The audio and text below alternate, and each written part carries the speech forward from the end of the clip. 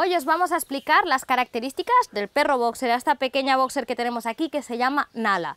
Y vamos a empezar iniciándoos o explicándoos la historia, ¿no? de por qué se creó el Bóxer, mitológicamente hablando. Pues bien, se dice que Dios estaba creando a todas las razas de perros con arcilla, y que al final, cuando ya las tenía todas creadas, pensó que le faltaba una raza que reuniera todas las cualidades que tenían las otras razas, que fuera un perro fuerte, que fuera alegre, que fuera inteligente, vamos, todas las cualidades positivas del mundo. Y entonces decidió crear al Bóxer. Mientras Dios hablaba y recitaba estas cualidades que tenía que tener el Bóxer lo estaba escuchando mientras lo estaban creando. Y entonces, cuando Dios acabó, el Bóxer ya estaba creado, y es creado de arcilla y estaba húmedo. Y entonces lo que dice la leyenda es que como estaban las otras razas a su alrededor escuchando lo que había dicho Dios, el Bóxer empezó a alardear delante de las otras y a decir: mirad qué cualidades tengo, mirad que soy mejor que vosotros. Y entonces empezaron a picarse, a pelearse entre ellos, hasta que el Bóxer decidió tocarle a una de estas razas como para pelearse, y en este toque, sin darse cuenta de que aún no estaba seco del todo, se le acható el morro. De ahí la leyenda de que tenga el morrito como lo tiene ahora, y Dios se dice que le dejó el morro así y no se lo arregló para que el Bóxer se acordara de que siempre tenía que ser un perro humilde.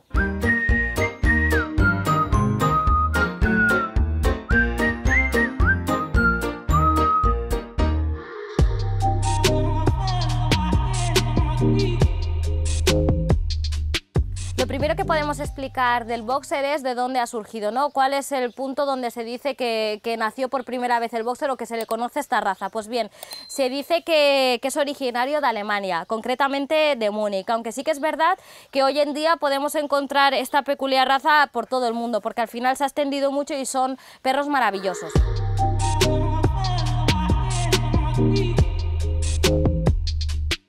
Alguna vez habréis oído que los perros que tienen el morro achatado, como les cuesta más respirar, algunas veces pues tienen una esperanza de vida un poco inferior. Antes se decía que el Bóxer podía durar entre unos 8 años. Ahora mismo la esperanza de vida del Bóxer está entre los 10 o 12 años, así que podemos decir que es un perro bastante longevo.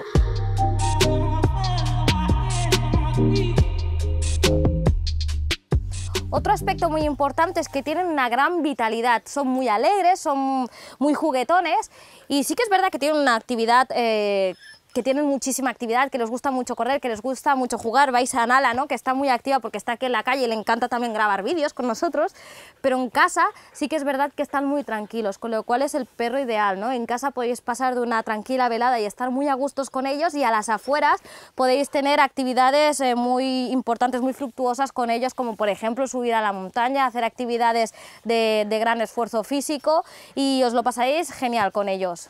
¿Os acordáis de todas estas cualidades que os decía que le quería dar Dios cuando le estaba creando? Pues bien, no son solo mitos, eso sí que es verdad que son las cualidades precisamente que tiene el Bóxer. Son animales que son muy fuertes, que son muy valientes, muy protectores, sobre todo con la familia, por lo tanto son perros encantadores, sobre todo para tenerlo en la familia y para estar con niños, y son muy obedientes y muy inteligentes. Estaba en el ranking de los perros más inteligentes, está dentro de ese ranking, y eso significa que vamos a tener mucha facilidad para enseñarle muchísimas cosas.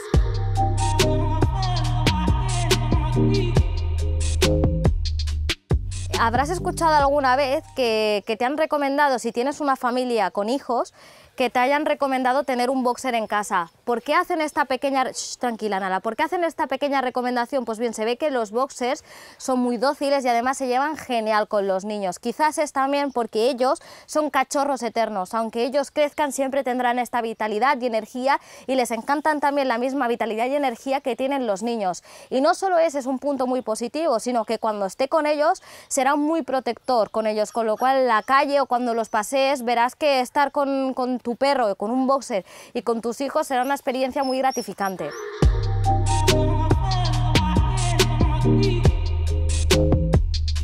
Nala ahora mismo tiene 4 meses. ¿Y por qué os explico que tiene 4 meses? Porque no sé si os estáis dando cuenta de que es un cachorro bastante grande.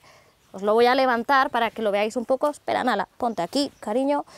Veis que tiene una pierna muy musculada, aquí también está súper musculada, tiene una gran postura, ¿la veis? Y esto significa que si a los 4 mesecitos está así, imaginaros cómo será de mayor cuando crezca, ¿no? Es un perro muy fuerte, muy potente, y eso significa que para jugar con nosotros o para adiestrarlos, incluso con los niños, les podría hacer daño, no queriendo, evidentemente, simplemente que porque es un perro bastante fuerte. ¿Y qué debemos hacer con eso? Lo único que debemos hacer es educarlo desde que es pequeño, educarlo a aprender a jugar, educarlo a que esté tranquilo, a que entienda lo que le estamos intentando decir, y ya está. Y además, como curiosidad, deberíais saber de que cuando él nos hace daño sin querer y nosotros padecemos o nos quejamos, él también sufre, o sea que tiene bastante empatía con lo que le pasa al otro, y con lo cual también es una cualidad maravillosa.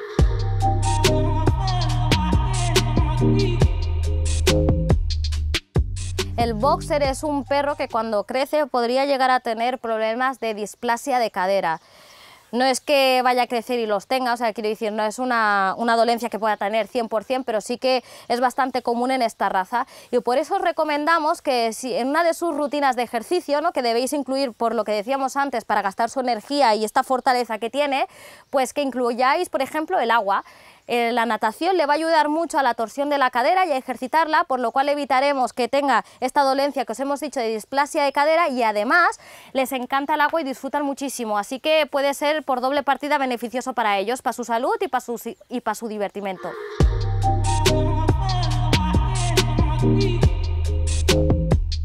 Entre otras dolencias que puede tener el Bóxer en común, que os las decimos simplemente para que estéis alerta y vigiléis sobre todo con esto que os estamos diciendo, es que podría tener o bien problemas cardíacos o de alergia o incluso respiratorios, por lo que os hemos explicado antes de que tiene el morro achatado y por eso le cuesta un poquito más respirar, ¿no?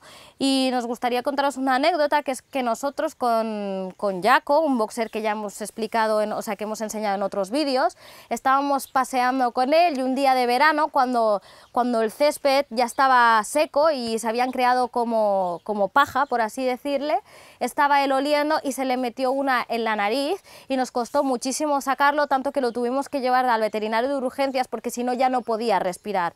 Y os digo esto porque sobre todo en temas respiratorios y alergias tenéis que tener mucho cuidado, vigilarlo, y en estas estaciones que son de primavera, verano, es cuando tenemos que tener más cuidado.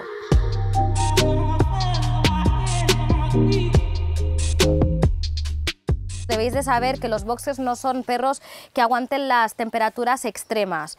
De acuerdo, como veis, es un perro de pelo corto y esto significa que tampoco está preparado para sufrir mucho con el clima. Así que si hace mucho calor os recomendamos que no... ¡Ay, nada, cuidado! Que no lo saquéis a esas horas, que miréis pues al atardecer o al amanecer, incluso, que hace más fresquito en verano, y en invierno exactamente lo mismo. Es un perro de estar por casa, es un perro de interior que tiene que tener un clima adecuado para él, y que ya os digo que no aguanta bien estas temperaturas extremas, y sobre todo cuando son cachorritos, si hay un día de lluvia muy intenso, os recomiendo que no lo saquéis, que intentéis evitar que amaine la lluvia, o al menos que haga sus necesidades en otro lugar durante esos días, porque se podrían resfriar y pasarlo bastante mal.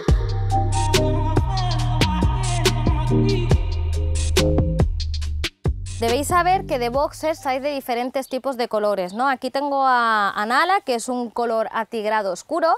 También hay el atigrado claro, que sería la inversa, ¿no? Un color claro de base y manchitas oscuras. Luego está el color canelita, que podríamos decir que es el más común, el que habéis visto todos. Otro marroncito o incluso negro oscuro. Y por último está el blanco. Y el blanco nos gustaría deciros que no está bien aceptado en todas las sociedades, o incluso en algunos campeonatos donde participan Bóxers no está bien aceptado. Y también deberíais de saber que los Bóxers blancos suelen padecer algún problema de sordera. Y es muy importante, como curiosidad, que sepáis que tampoco, que no están dentro de la categoría de Bóxers albinos, no son Bóxers albinos, simplemente que son totalmente blancos.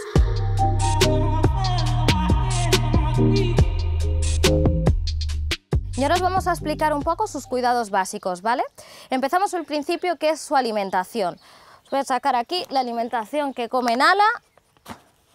Nala come el pienso de Era Millennium, ¿vale? Que es un pienso con un alto contenido en proteína de origen animal, un 65%, y le va muy bien.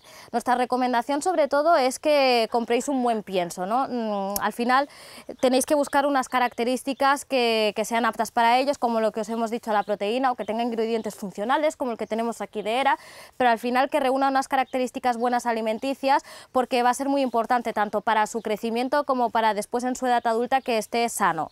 Este es el primer paso, ¿no? El segundo paso es que debemos de cuidar muy bien, a ver, Nala, que lo vamos a enseñar, su carita. ¿Qué debemos tener en cuenta en su carita? Primero sus ojos. ¿Veis que tiene así los ojitos caíditos y tal? Pues es muy propenso a tener legañitas, a tener lloreras, y debemos limpiárselas para que vean correctamente, para asegurarnos de que no tienen nada más allá de lo normal, ¿no? Que no tengan ningún tipo de infección ni de daño, lo tenemos que cuidar bastante bien. Y el morrito también. Si vemos aquí que mirarle, ¿no? Que no tenga líquido, que no esté constipado, que no tenga ningún problema, siempre tenemos que procurar que respira correctamente y que está despejadita su cara y que está bien. Y luego otro punto muy importante que tenéis que tener en cuenta es su dentadura. ¿Cómo cuidamos su dentadura? Pues lo cuidamos primero, como estoy haciendo yo ahora, ¿no? Con juguetes que le ayuden a morder y que le ayuden también a limpiar sus pequeños dientecitos, ¿no? Ahora mismo, cuando un cachorro tiene los dientes de leche, lo que tenemos que hacer es acostumbrarle a limpiarle los dientes con un cepillo, que no hacemos la limpieza óptima, simplemente lo que estamos haciendo es que se acostumbra a nuestro dedo, porque al final y al cabo tiene los dientes de leche y no es necesario, ¿no? Pero cuando cambia los dientes sí que es necesario pues tener una correcta higiene dental y hacerlo como mínimo una vez a la semana, pues para evitar que tengan placa, para evitar que tengan sarro, que también es muy propenso a ello. En otro vídeo podréis ver qué tipos de cepillos podemos utilizar y cómo podemos hacer el acto de limpieza bucal para los perros. Y el último aspecto que tenemos que tener en cuenta sobre su cuidado es que son perros muy enérgicos y que los tienes que motivar y tienes que incentivar el juego y el ejercicio. Cuando vayas a planear cómo ejercitarlo, ¿no? Recuerda que lo tienes que incentivar tanto físicamente como mentalmente. Tienes que hacer juegos con él para que corra, para que se canse, pero también tienes que hacer juegos con ellos que utilicen un poco la cabeza, ¿no? ¿Qué juegos pueden ser estos? O pueden ser juegos relacionados con la alimentación, ¿no? Que tengan que buscar algo por algún lugar, es decir, tirar comida en algún sitio y que ellos lo vayan buscando para que practiquen un poco con el hocico, que esto también les hace pensar, o incluso actividades como podrían ser el agility, por el tema de la agilidad mental. Recordar lo que os hemos dicho antes, de que al tener el morro chato, pues igual no pueden aguantar tanto tiempo como podría ser, por ejemplo, un border collie, así que vigilar cuánto tiempo están haciendo este ejercicio y sobre todo que estén en condiciones óptimas para poder respirar y seguir con esa actividad.